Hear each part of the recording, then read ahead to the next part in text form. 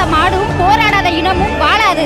இவங்க எல்லாரும் ஜல்லிக்கட்டை ஒழிக்கணும்னு நினைக்கல, பின்னாடி இருக்க விவசாயத்தை முழுமையா ஒழிக்கணும்னு தான் இவங்க இறங்கியிருக்காங்க. Over 24 hours and a people's uprising is happening in Chennai at the Marina.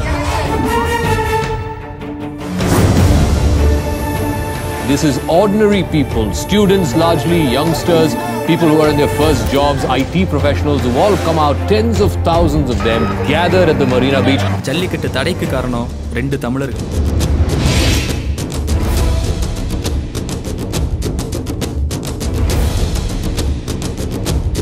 ஆண்கள் எந்த அளவுக்கு போராடுவாங்களோ அதே அளவுக்கு தான் பெண்களும் போராடுவாங்க.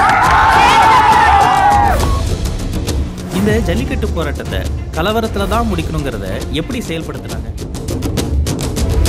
ஜல்லிக்கட்டு போராட்டத்துக்குள்ள நுழைஞ்ச சமூக விரோதிகள் யாரு?